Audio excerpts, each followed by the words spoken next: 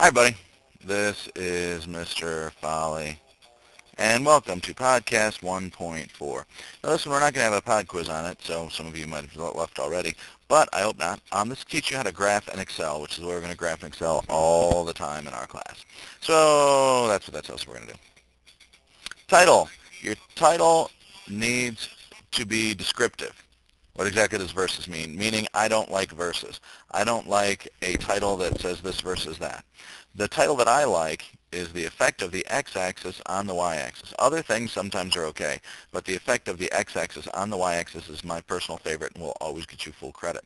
So x is the independent variable, which is what you chose, and the y is the dependent variable, which is the effect, what you chose, so sometimes we call it the cause, which is, it says again on the next slide. Examples: the effect of studying on test scores, that tells you what's going to happen. The effect of money on getting a date.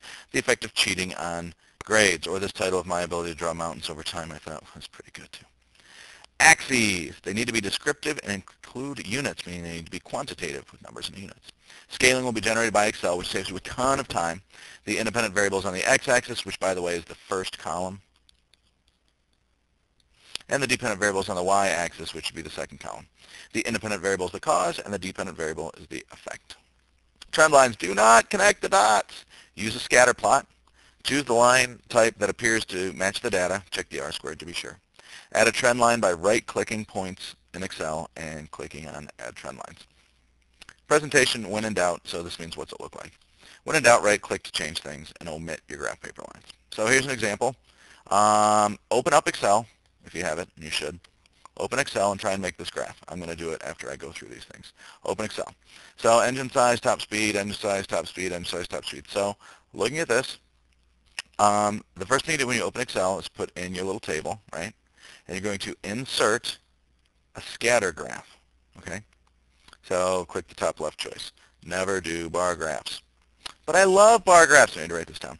I use them in 6th grade for everything, which is true. Bar graphs are good to compare unlike things, which we don't do in chemistry.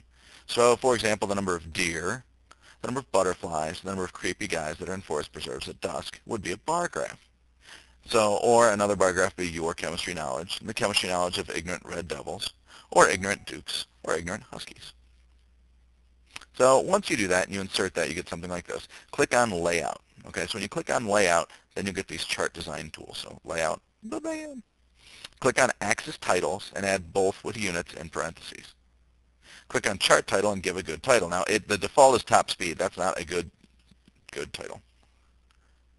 Add a trend line. Right-click on the points on the graph. Choose Add Trend Line, and usually it's going to be linear, but you choose whatever the best one is. And choose Display Equation on the chart, and choose to display the R-squared value. That's squared, not 2. Sorry about that. On the chart. Formula on R-squared. The ideal value for R-squared is 1.00, but that is practically impossible. You want it to be 0.99, so if you think of like grades, you want a 99% or 98%. If it's less than 90%, less than 0.90, you did something wrong. You may need to try several line types to get the best R-squared value. So what that means is you check to see whichever one has the best R-squared value, and that's typically what you're going to go with. The equation will give you the slope of the line if it's linear, y equals mx plus b, and if you remember, m is the slope. If you have to do it like the Amish people because you're not doing it on a computer, it's rise over run. So how much up does it go for how much over it goes. Copy and paste the graph into Word. So the effect of engine size on top speed, you should have something that looks very much like this. You could move this so there's not a line through here. So the slope of this line is 0.2918.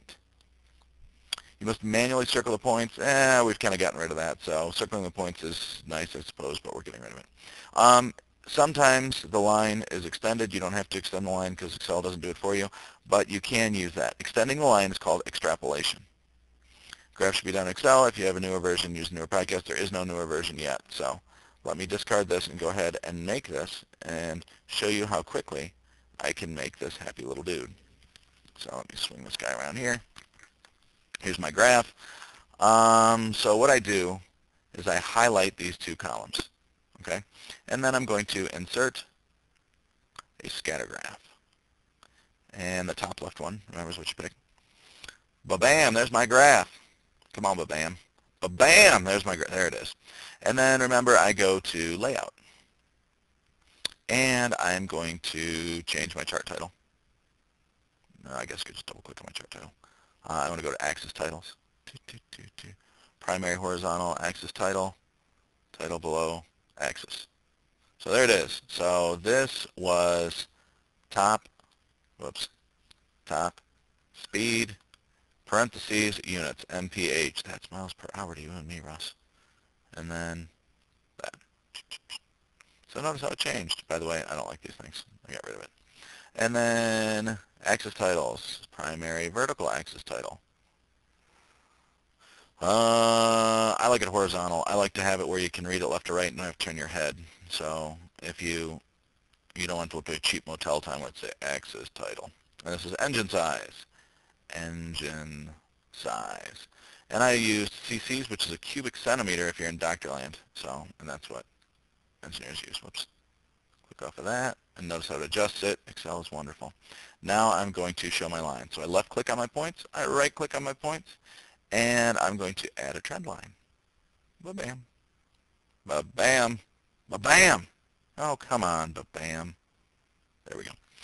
It looked linear to me, so I'm going to give that a shot. I'm going to display the equation and display the r squared value. And then I'm going to move this so it's more readable. Okay. So 0.9999994, ooh, that's pretty. So what I'm going to do next is format the plot area, because these lines don't really help me a whole lot. And I'm going to go to, oops, that's not what I wanted, so whoopsie. I guess I'll close it.